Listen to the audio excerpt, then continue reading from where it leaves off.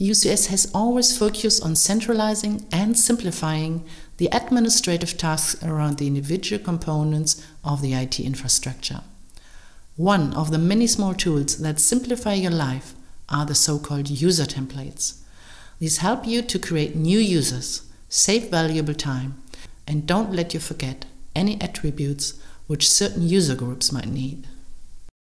In this video, we will show you how you create, configure, and finally use such user templates.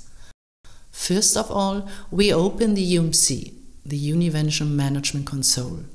In here, you are able to configure different system and domain settings, like user and computer configurations, so to speak, the big control center. We select the tab domain and choose ldap directory. In the ldap directory, we look under Univention, scroll down a bit and look for the folder templates. Here we add now a new template. We click on Add, and as type we choose Settings User Template. Then we click on Next. Here we will set all possible attributes which should be preset for a user.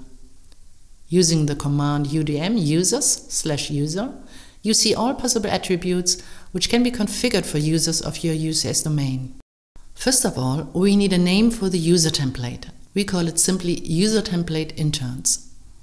Now we configure a primary email address. In my case, I configure the primary mail address as first name in angle brackets, dot, last name in angle brackets, @ and in my case, the domain name organization.intranet. At the end, we add some more macros. In my case, strip, lower, and umlauts. What do they do? Well, our email address will be created according to a certain scheme.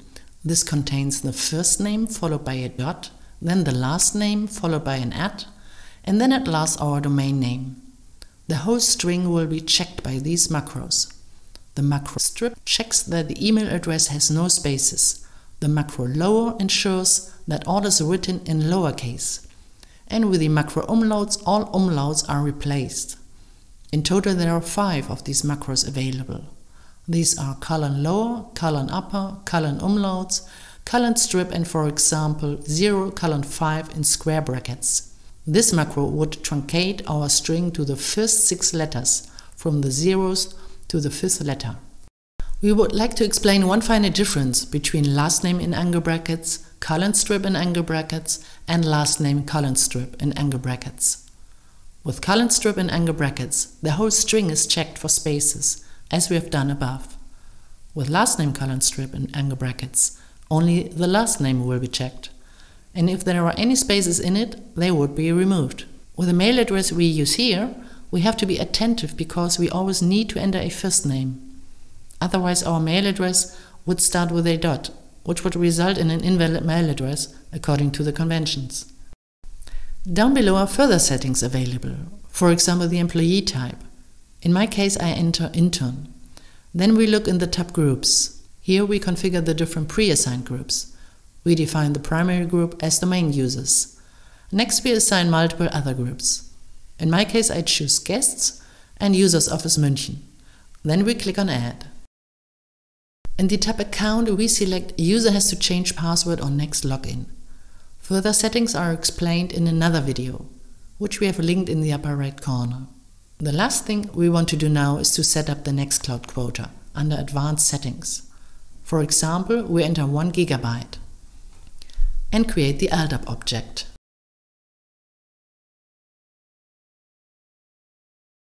In the tab Users, we select the module Users and add a new user via user template interns.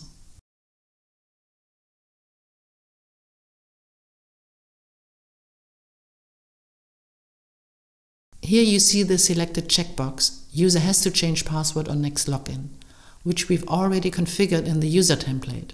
And we click on Create User. For now that's it. Let's take a look if everything has been set up correctly. We recommend to test every new user template before using it. We choose Max Mustermann, and here we see the email address maximilian.mustermann@organization.intranet. Down below, we see all macros have been entered, and at Nextcloud is our Nextcloud quota on 1 GB. And the groups are also all properly set. This was the video for the user templates under UCS. Further information and the UCS download can be found at univention.com. Stay up to date and subscribe to our YouTube channel for more tutorials about UCS.